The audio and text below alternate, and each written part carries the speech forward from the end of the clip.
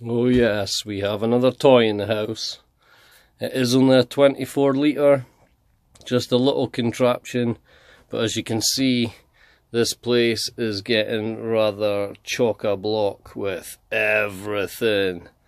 So we have the tiniest little space we're going to clear out, and that's where it's going to be housed. So, let's get it out and get on with it. Quite heavy.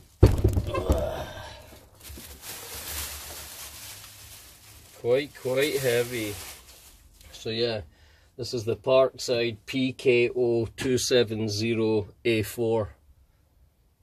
As you can see right here, PKO 270A4, 1.8 kilowatt, 2.5 horsepower, adjustable up to 10 bar, approximately 24 litre, suction capacity 260 litres a minute, effective delivery rate at 7 bar, 103 litres a minute, and 10 metre of pressure hose.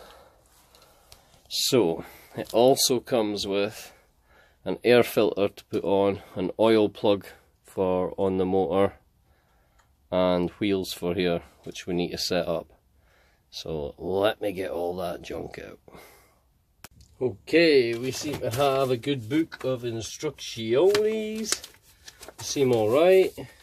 Don't fancy reading through it, to be honest. But we do have air filter, oil plug, 2 sets of wheels and a power hose. Now we did have a yellow warning up here on this little plug saying before first use, check the oil level and replace the transport oil plug by the supplied oil plug. So if we look at the bottom of the engine, there is in fact a see-through oil plug here. Oil's halfway, anything above totally empty is good. In my books, that is. Of course, always keep your engines and motors full of oil up to the correct level. So now we know that's there, we'll just come up here. No, it's not happening. Just a pair of pliers.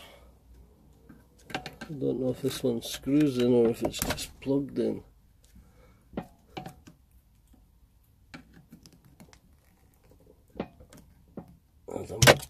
There we go. Plugged in, mate. It's plugged in.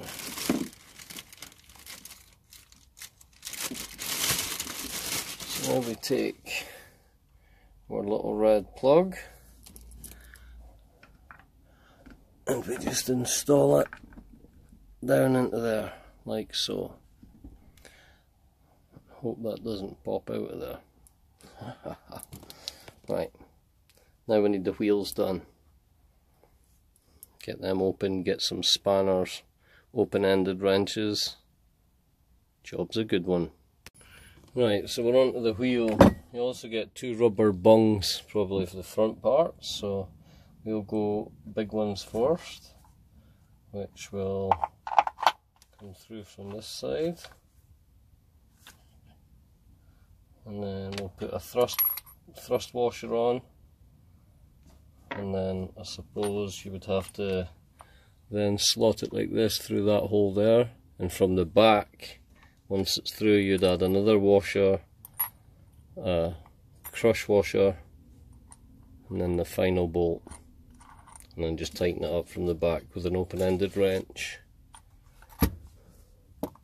I'm actually just propping mine up with a bit of wood to make it that little bit easier. So I get my wheel, thrust washer, stick it through like so, put another washer on the other side, put a crush washer on, and finally the nut.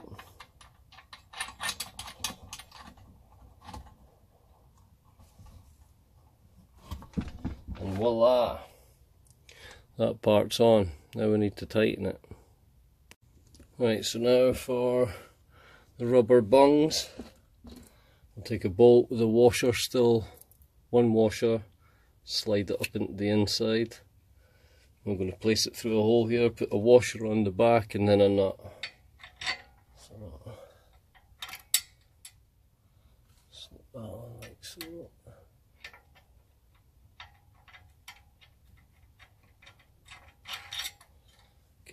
started. It looks like so. We'll do the same for the other one and then tighten them up.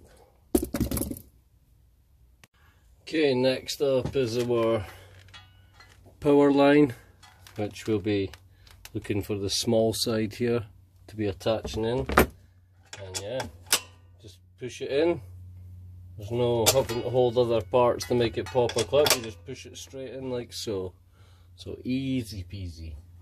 And then we can take it from there and coil it round the front.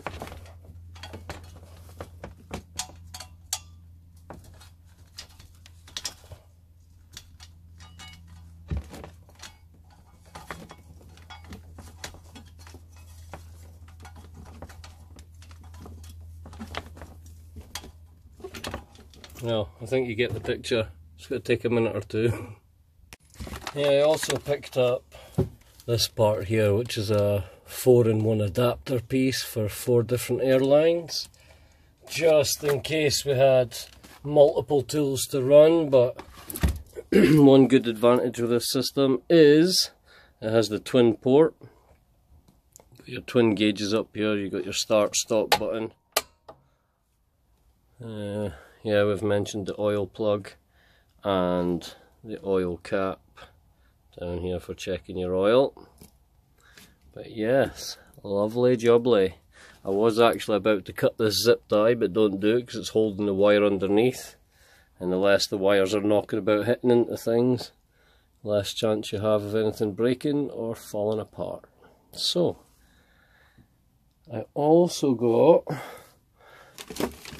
a sand gun, sand blasting gun, which had 2 bottles. Let me set you up.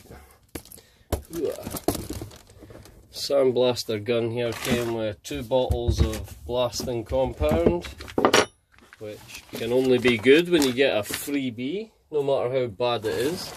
It has a couple of tips here, so we'll be giving it a bash. See you when we get it started. Hear the dreadful noise. And of course, just as important as your oil drain will be your air filter. So we take that out the bag and we get our set of pliers. Pull our plug out.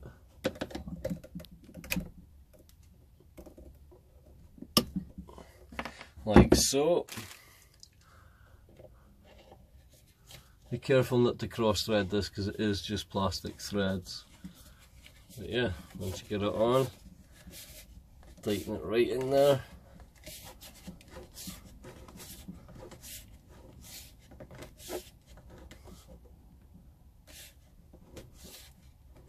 Seems to just keep going. Oh, there we go.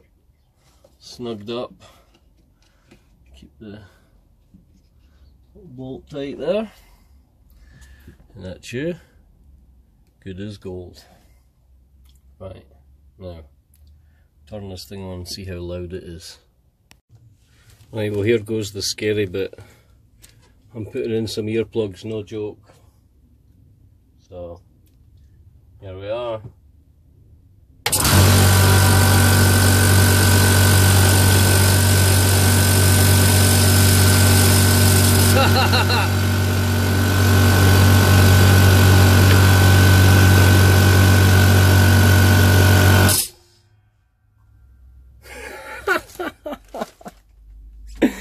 That, my friends, is a jackhammer. But yeah, not too noisy. It'll be inside here. Most of the time I'll be using it. I'll probably be outside the shed, so we'll be all good. Now let's get it fitted into its pretty little place. But I will say, always remember you do have a drain plug underneath. So when you can do it every time, but you don't want to go using it lots of times and not at least attempting to use this drain plug. There's a condensation will build up in the tank, and as you're trying to pressurize it and water won't compress, well, you've got an explosive device. So always be mindful of using your tap at the bottom. And of course, when the air's in it, you can pull this and you can always make your kids behave pretending there's a dragon out here. Excellent tip. So, a little bit of Mary Poppins TV magic, and voila, it's all nice and tidy. And it's in there. So, next up, we'll be sandblasting a piece of engine. We have engine over here. This will be the part we'll be using. We'll try and get it all shined up. But as you can see, the little crevices in here, it'd be hard to get in here with sandpaper and make everything look even. So where sandblasting comes in handy is like everything's been sanded up nice and clean without any deep scratches. So this will be our piece. Let's get on to it. Okay, so we open up our blaster model PDSP 1000D4 and our blasting medium, which is some form of sand or oxide or whatever of your choosing. We just pour it on in there. If we need any more, we'll fill her up to the top.